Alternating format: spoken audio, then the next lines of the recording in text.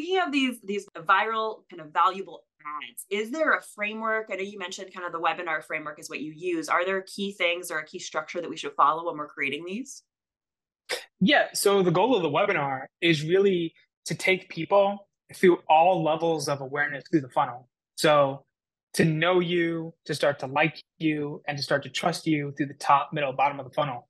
With a really viral ad, because this is the weird thing about marketing, right? There's no one way to market. What we've seen as a framework that works really well is a system for coming up with big ideas that I got from Jason Capital, where you start with the facts, you go into this central thesis, or I call it like a mind blower, and then you go into the mechanism, and it all fits together really, really nicely.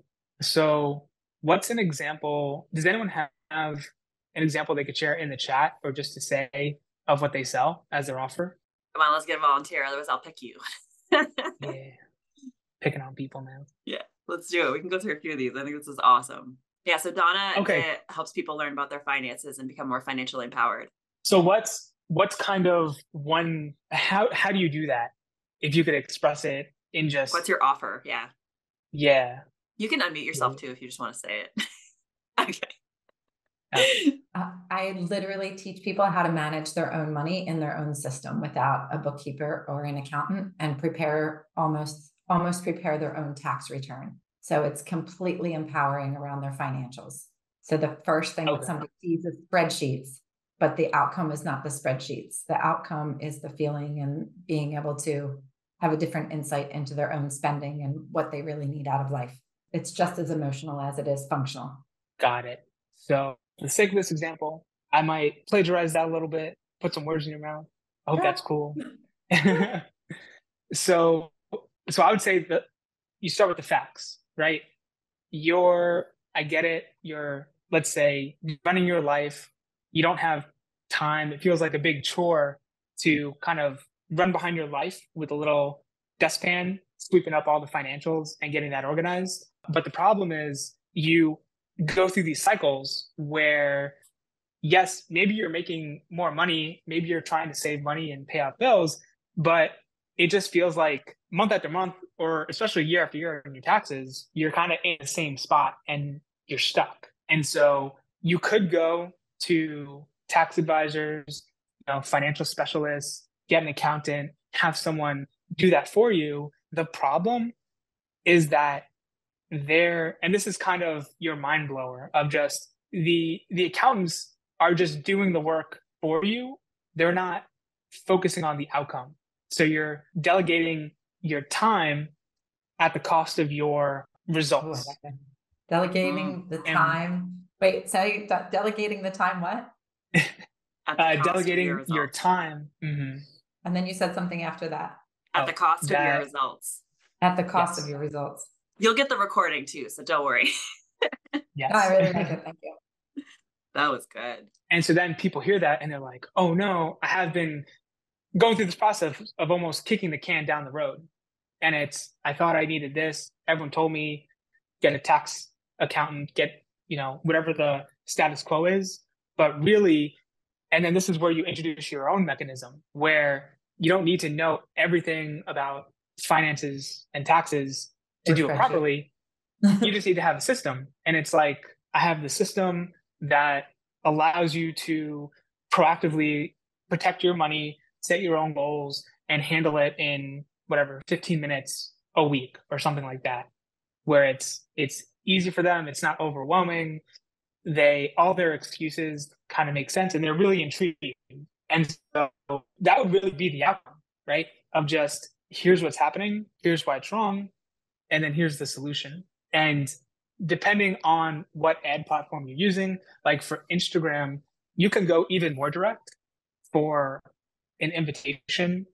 And we use these formats all the time. We call them the 5130, that we're looking for 5 people to get one outcome in the next 30 days. And so that's a little bit more templated for like coaches and agencies. And if you have that offer that fits it, but it could be, hey, we're looking for a few more, let's say, lawyers or a few more, I would want to get specific with who you help, which I don't have top of hand. But I know for Mickey, she could easily run an ad of, hey, we're looking for a few more lawyers who want to have a content plan that brings them in clients every single week over the next 90 days. If you're interested in that, just shoot me a DM to see if we're a good fit. Me and my team will get you all the details. And it's like, oh, okay, this is for me. It's an outcome that I like.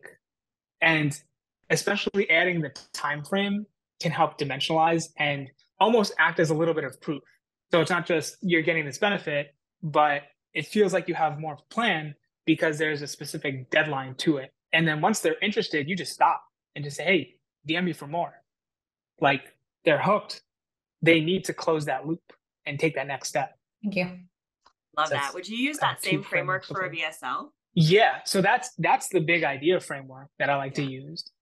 And because a lot of it ties in so well to create, after the emotional push, it creates a really tight, logical explanation to justify why they need this. Yeah. So a recent project I was working on was with this content system. So how founders can create content and really get clear on their brand values and how to look up swipe and write it and post it and have a system so they're not just scrambling in the morning trying to spend their time writing content or rushing through it.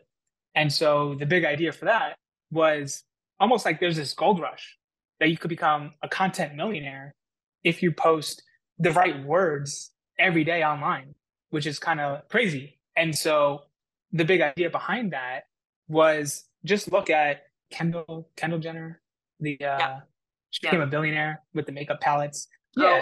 Kylie Jenner. Yeah. Kylie Jenner. Oh man. It's okay. There's too many of them. I messed up that name. But yeah, one of them. She wasn't on her stovetop, like trying to cook up makeup and coming up with this magic formula. She just had a large following of people, and she put the right pieces in the right places to create $1 billion business. But it was all because of her reach. The same with Mr. Beast. Like he doesn't really directly sell anything. Sure, he gets a big reach and he gets paid for that on YouTube. But recently he launched his chocolate bar company, right? He doesn't make chocolate. Sure, he had some say over like the taste and what he eats, and it's healthy and it's healthy for chocolate, and it looks great. But yeah, he just plugged into other people's capabilities and instantly made that a 7-figure business because of his reach, maybe even higher. So there are a lot of these facts in the marketplace. And the truth is that it's not about just creating content. It's about having a brand. And you don't have that if you just go through the motions every single day. You need some sort of operating system to build a business off of and have the content flow from that. And that naturally leads into our solution.